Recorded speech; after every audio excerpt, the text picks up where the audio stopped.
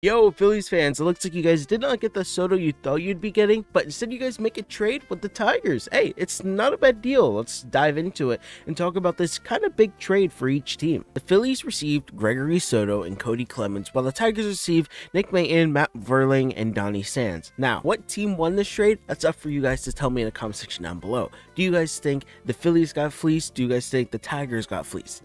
Now, personally, I think this trade is pretty good for both sides. So let's start with the Phillies, because this is a big deal getting Gregory Soto, because the Phillies really have tried adding new pieces to their bullpen and the rotation ever since the World Series. One of the biggest reasons the Phillies went out and got Gregory Soto is because he's really good against left-handed hitters. In the World Series, it was really hard to get people like Yordan Alvarez out, and because of that reason, someone like Soto would be really good if they ever have to face Yordan again. Apparently, left-handed hitters hit just 225, a 328, and a 277 against Soto. That is really good numbers for someone that is kind of, in a sense, a lefty specialist. Perhaps one of the most noteworthy things is that he has only given up just one home run in his career to a left-handed hitter. Gregory Soto has been in the league for 4 years. He has played 186 games, and in 186 games, he's only given up one home run to an opposing left-handed batter. Now, he did kind of have a weird season last year. He was an all-star at one point, and then he kind of just, had a kind of bad second half. But Gregory Soto's start of the year was really good, and I think this is a great move by Dave Dombrowski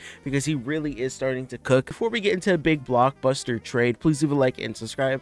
With that being said, let's get into it. A good thing as well is that Soto does still have 3 to 4 years of service time, so the Phillies will be able to pay him an arbitration salary that is probably around $3.1 million for those 3 to 4 years. That's a really good deal if Soto could at least provide that left-handed specialist opportunities and just save the games pretty much. If Soto could just be a decent closing pitcher or even setup guy for someone like Craig Kimbrel, it would be amazing to think about. The Phillies pen include Kimbrel, Soto, Strahm now, as well as Sir Anthony Dominguez, Jose Alvarado, which is really good, Andrew Belletti, and Connor Brogdon. Not bad for a bullpen that got you to a World Series last year, and you add a couple of pieces that make that bullpen even better. They also picked up Clemens, which is a utility infielder who got his first taste of the big leagues in 2022. The son of longtime pitcher Roger Clemens slashed just 145, a 197, and 308. It's nothing to write home about, but he did have 5 home runs and over 127 plate appearances with the Tigers.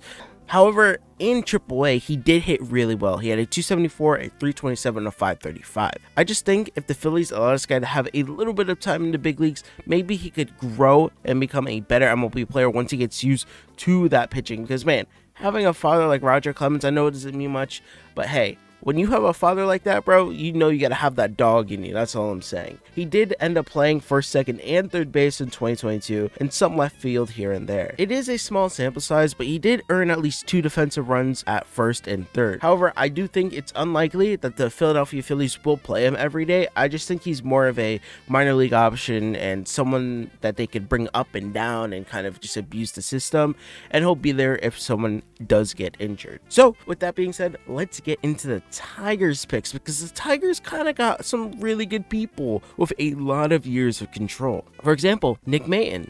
Nick Maton had a .6 WAR last season. He had a 250 batting average.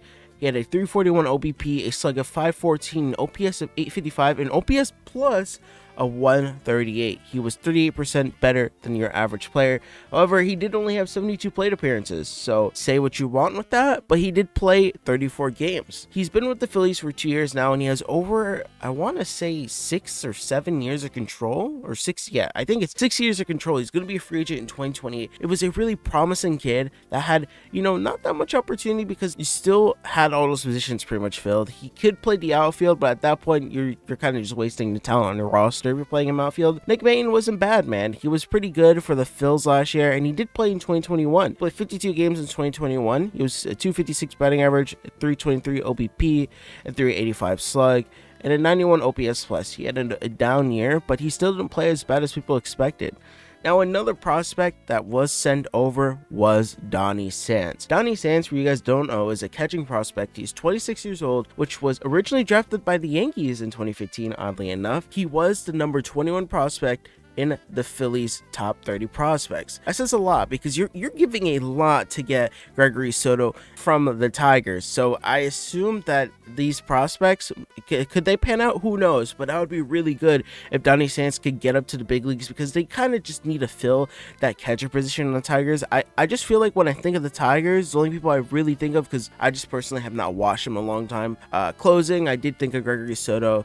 I thought of Chafin, which Chafin is still a free agent. Who knows where Chafin will go? Maybe this is creating room for Chafin to go to the Phillies. That's one thing that could happen, because they do still have one open roster slot. Chafin still needs to sign with a team, man. If Chafin goes to the Phillies, that'd be really interesting. Also, the last person they snagged in this deal was Matt Verling. Now, Matt Verling kind of had a really bad season last year. He did play a lot of games, however. He played about 117 games, and he kind of had a okay season per se. He was 17% worse than your average MLB player. However, he did hit a 246 and a 297 and 351 slug.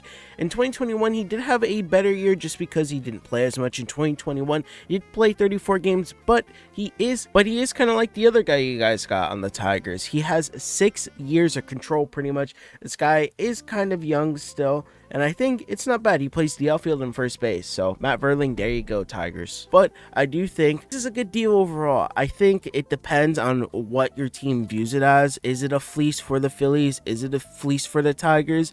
Can Gregory Soto actually produce and become a star bullpen piece again? Or can someone like Clemens kind of fall off and kind of ruin this deal for the Phillies, because you're pretty much spending one prospect and 2 kind of major league ready guys for Gregory Soto, which is a bullpen piece that you kind of didn't need, but you kind of did because you need someone to strike someone like Yordan Alvarez out. And the Tigers pretty much get 2 everyday ready players and someone that is a really good prospect, or someone that has a lot of potential as a prospect, being the number 21 prospect in the Phillies organization. I think it depends on how you look at it. With that being said, hey guys watching, my name's Joe, aka Mitch. Have a good one. Bye.